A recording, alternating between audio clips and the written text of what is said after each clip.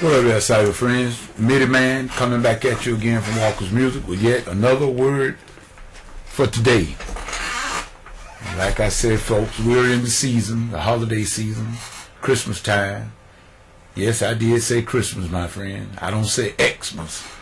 You know, I say Christmas. And we just glad the season is here and upon us, and everything is going on as normal. And we thank God for it being as well as it is.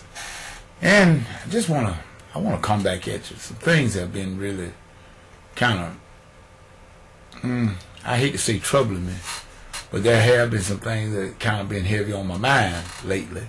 And I want to use a scripture for reference here. I had intended to read this entire song, but I thought against it. And I think I can use just one verse of it and just about do what I need to be done. And it comes from Psalm 53rd division. It said, "The fool has said in his heart, there is no God.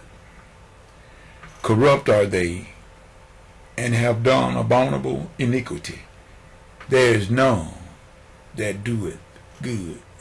May God add a blessing to the readers, hearers, doers of his holy word. Now, people, that scripture, there is none that doeth good, we know that's a direct reference. Romans may come from that. In the book of Romans, Paul wrote, "There is none that does good, no, not one. For all have sinned and come short of the glory of God." But this, they said, the fool have said in his heart, there is no God.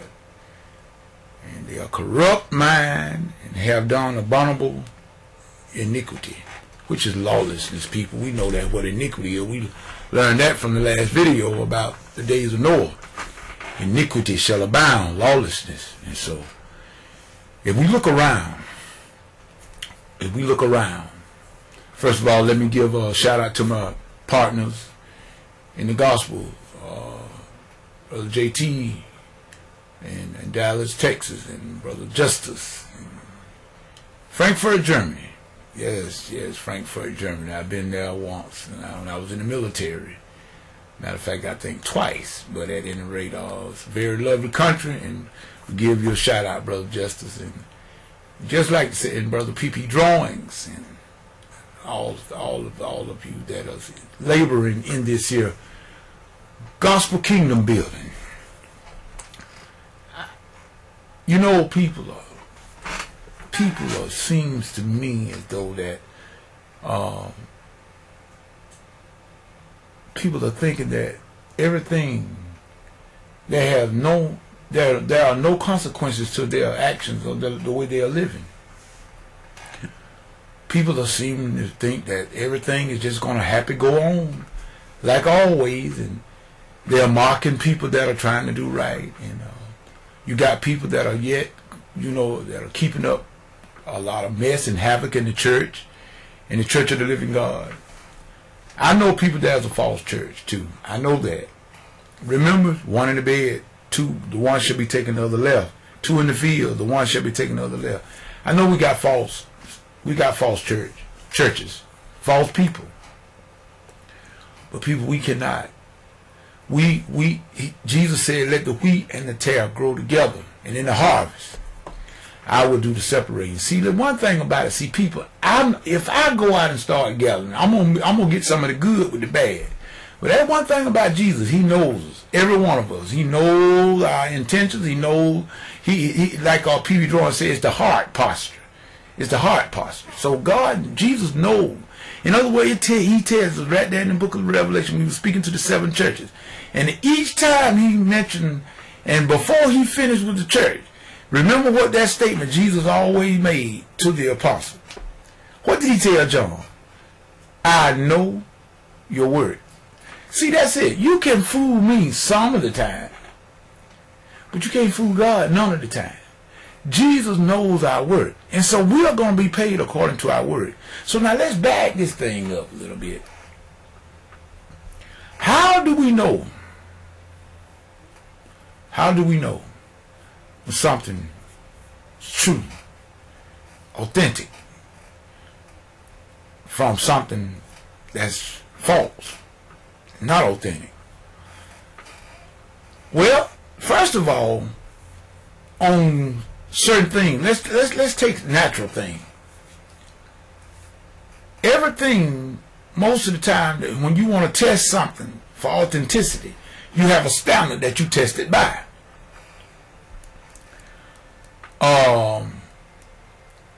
Gold, you could tell gold from, if you heat it up, if there's any impurities in it, that impurities will float to the top.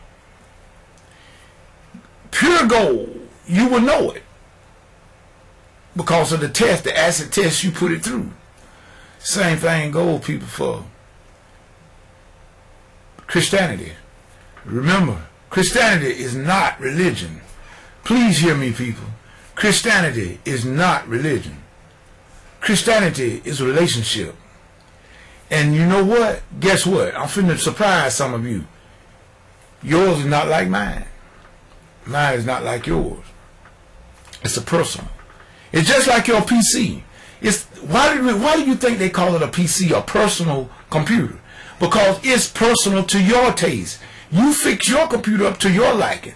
And I can take that same computer and it'd be totally different in the way I have mine set up than yours. But yet and still they could be the same exact PC.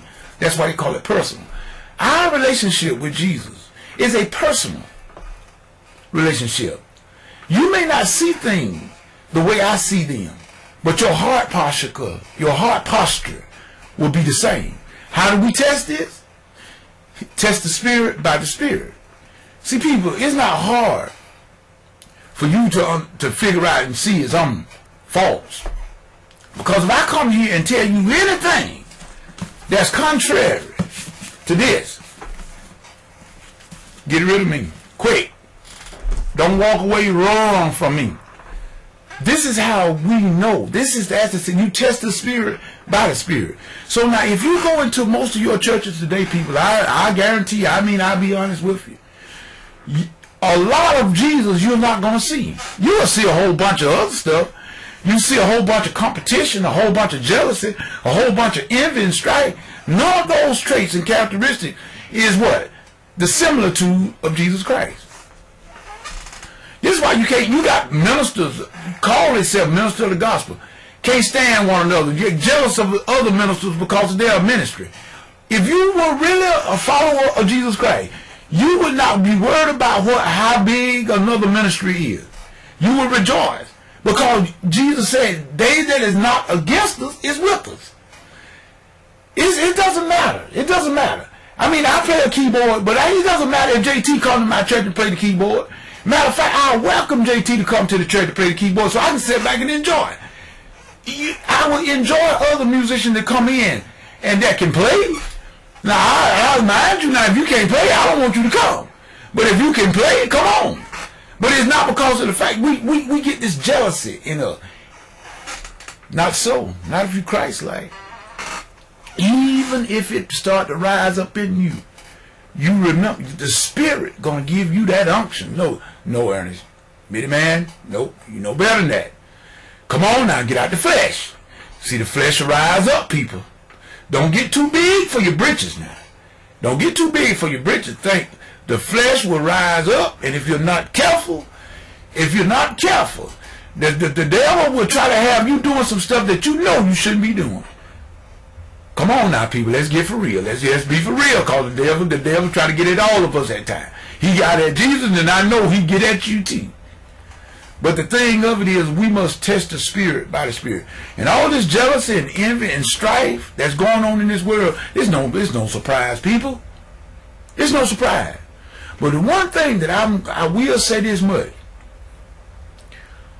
and I've said this because of something P.P. Drawing wrote in a comment.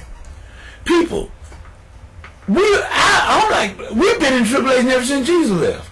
I believe this. Because you look at everything that immediately started happening right around 70 AD.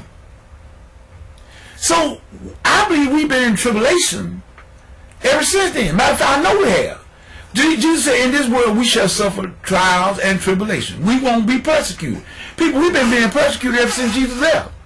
And that video that P.P. Drawing sent me to go and watch about the persecution that is going on right now in China. And I mean, there's other places. But I challenge you, if you're not on my contact list, then I didn't get a chance to send you the link. But go to YouTube and do a search on Christian persecution. That one should be top. I'm just saying this, people. If we love Christ as we say we do, then we wouldn't have no problem in any church. A blood-bought church. You wouldn't worry about who's playing the organ. If you're a musician, you wouldn't worry about who's on the keyboard or the organ or the guitar or the bass. If you are a pastor or a word, or if you preach the word, you wouldn't worry about whether or not another minister was coming in for the week. You would have no beef or quarrel with that because you will welcome it. Because there should be no jealousy and animosity among the believers. You know, they tried to get this same thing up. If you go back to the scripture, they tried to get this same sort of competition thing up with Paul and Peter. Yeah, this that. They got to talk about, were you baptized under Paul or Apollos and all of this here, you know, it don't serve no purpose at all. It don't do nothing but cause division. This is the very reason why we have so many denominations. Christ hate denominations because it caused division. He said, Jesus said, I wish that we would be one, just like him and his Father are one. This was the will of Jesus was. But we have done everything to separate ourselves. To separate ourselves, and denominationalism and all this stuff have done it. Ah, well, now I'm so big, I'm the bishop. I can't be touched by you. People, forget this here mess. Jesus is coming soon, and we need to be ready. That's the only thing I said. Let us go back to Bible principles, Bible basics. Let's just love the Lord our God with all our heart, mind, soul, and body, and treat our neighbor as thyself. Why can't we just do that, people? But we just going around with this crowd. We stabbing each other in the back. We talking about each other. And ain't nobody done nothing to you. Leave people alone. And get right yourself. And then you can help others get right. This is Middy Man saying peace and goodbye.